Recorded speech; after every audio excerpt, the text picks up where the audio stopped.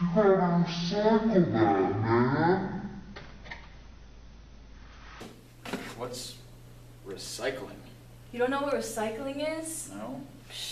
Well, it's basically the reuse of materials such as paper, glass, and plastic in order to avoid putting trash into landfills. Huh, that's a real great idea. Why didn't I think of that? Ah, geez. We gotta start being more like San Francisco.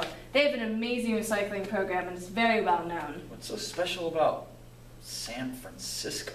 Well, I'm gonna show you. San Francisco is a large metropolitan city that sits at the tip of a peninsula surrounded by the Pacific Ocean and San Francisco Bay. Despite its large population, San Francisco is the leading nation in recycling and is fastidiously working towards a goal of zero waste. So what is zero waste? Zero waste describes an initiative to ensure a sustainable cycle where 100% of discarded materials are designed to become resources for others to use. In other words, reducing the net municipal waste to zero. Did you know that the urban waste produced from cities around the world is enough to fill a line of garbage trucks stretching more than 3,100 miles? That's a distance from Florida to Washington every day. And things are only expected to get worse.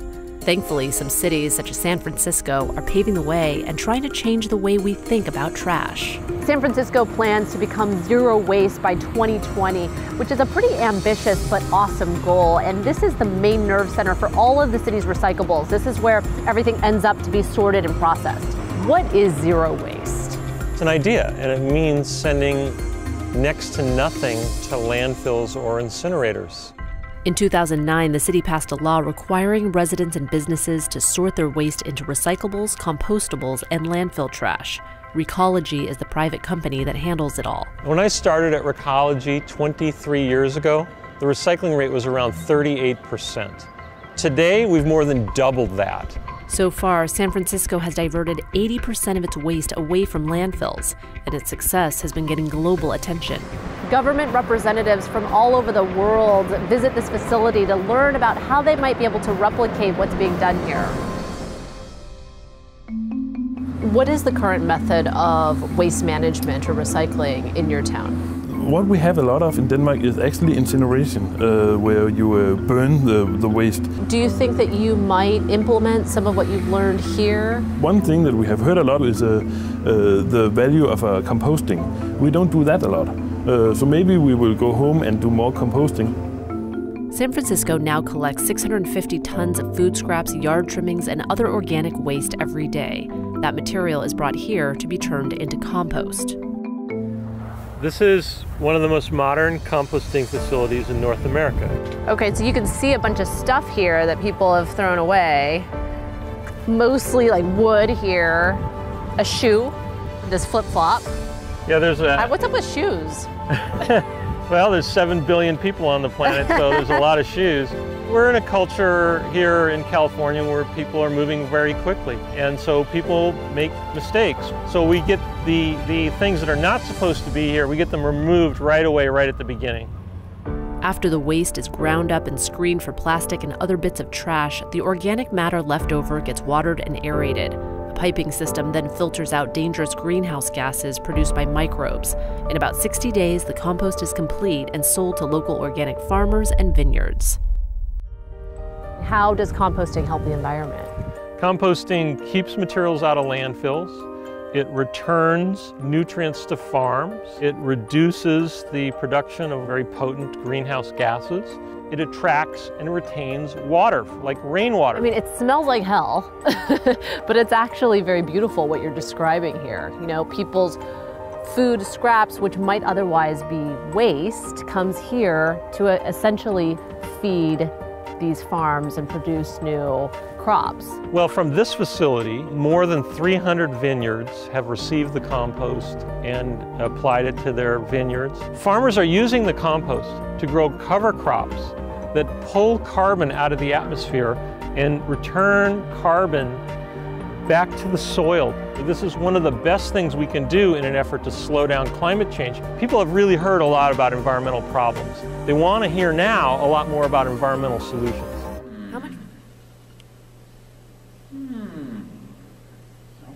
if we can do that, St. Pete or Eckerd?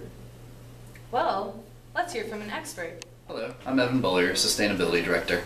Hi, Evan. I'm just here to ask you a few questions about the San Francisco Recycling Project. Let's do it. Do you know much about the San Francisco Recycling Program? No, not really. Okay, well, they have recycling and composting programs that is getting international attention, and they have a plan to become zero waste by the year 2020. Do you think that this is a possibility at Eckerd College to become zero waste? Yeah, I think eventually in the future we can definitely become zero waste at Eckerd College. It's going to take a little while, but eventually we could. Cool. Where do you think the majority of our waste comes from? Well, I think the majority of our waste comes from packaging that we see thrown out, let's say move-in day for all the incoming students. We have an outrageous amount of styrofoam and cardboard that's not able to be collected just during a move-in day, just due to the sheer volume and the fact that I don't quite have work-study recyclers that are helping me. My work-study students from summer are helping me with the Trash to Treasure project, making sales on the first day, also mitigating waste. But on move-in day we see a lot of waste from packaging, and we also have a lot of waste from food, from the cafeteria that's left over. We do have the Food Recovery Network, which does take the leftover food that has not been served and takes it to the local homeless shelter, Feed St. Pete. However, the food that has already been served and food that's left over on plates, that unfortunately gets thrown out. However, to mitigate this, next year we've got in the cafeteria renovations, Bon Appetit has made room for a liquid food composter to be able to take dairy products, meat, cheese, everything. So hopefully that'll reduce some of the waste. Fantastic. Do you know what facilities we send our compost and recyclables to? Well, we recycle our recycling company is WSI. We use them for our trash as well.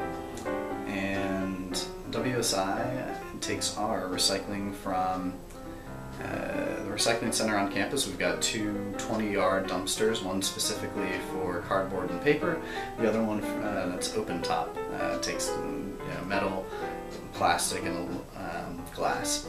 And they take it up to the sorting facility up on 22nd Ave North in St. Pete. And then after that, they take the waste from that transportation facility, they ship it up to Georgia. Gotcha. And then as far as compost, we bring it to the 9 different compost piles on campus behind the garden.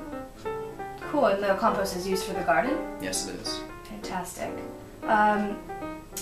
Does St. Pete have the infrastructure that would help us lead to our campus or our city to produce nearly zero waste?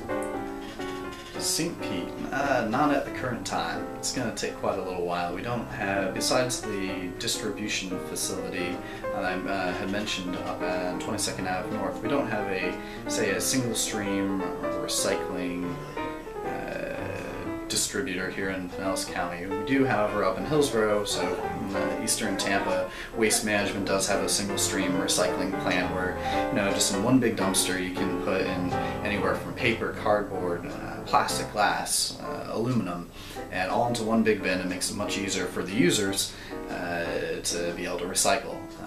I tried to get a contract with them back in 2013. However, they came in at double the price of WSI. So given that, I'm still having work-study students and volunteers in the recycling program sort out the paper products from everything else. Gotcha. So you think it would be a long time before St. Pete has a sustainable recycling program that will lead us to zero waste? Yeah, given that St. Pete's a little bit behind the times. In 2015, we just got our first curbside recycling program. San Francisco's been doing it since the early 90s, at least 20 years. Yeah, I gotta imagine, hopefully we'll learn, but it's gonna take a little while. Gotcha. Okay, thank you so much. Anytime. Freeze, what are you doing? Compost cop, law enforcement division. What is that in your hand? It's a tea bag. Sir, do you know what compostable materials are? No, I don't. Man, we really gotta educate people on more about recycling and being environmentally friendly. You got any ideas? Well, maybe we could replace the paper trays at the pub with plastic ones that are reusable. Yeah, we should have some kind of get together so we can teach people about not committing these horrible acts against the environment. Don't you agree? And we could have more recycling bins on campus so that we can put everything in the right receptacle. Hey, receptacle, that's a pretty good vocabulary word. Say, let's hear what our president and my boss Donald Eastman has to say about this recycling stuff, huh? Sounds like a good idea. The San Francisco Recycling Project does seem quite effective indeed. However, here at Eckerd College, we do not quite have the resources available to us to accomplish what they are accomplishing in California.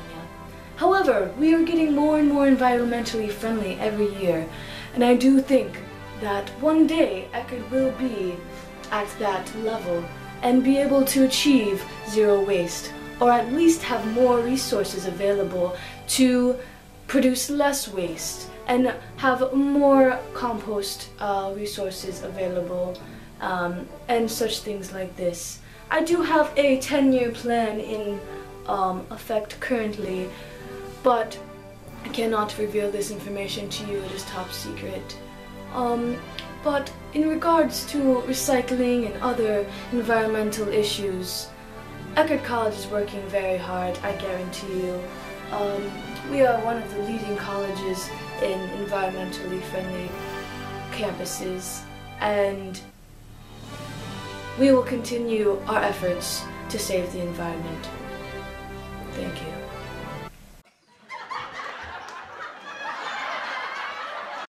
Whenever you're ready, Director.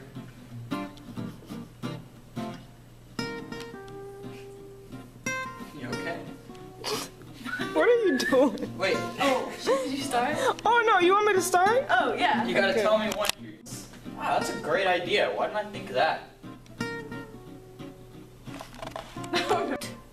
I do think that we have the ability to accomplish our dreams. Thank you. And I do believe that Eckerd College has the ability to try and model it. The goals similar. Yeah, for sure. We should also have more recycling bins so that you can always recycle your recyclable material. I said recycle too many times. Yeah, and we can have more recycling bins so that you can more easily put your recyclable materials in the proper...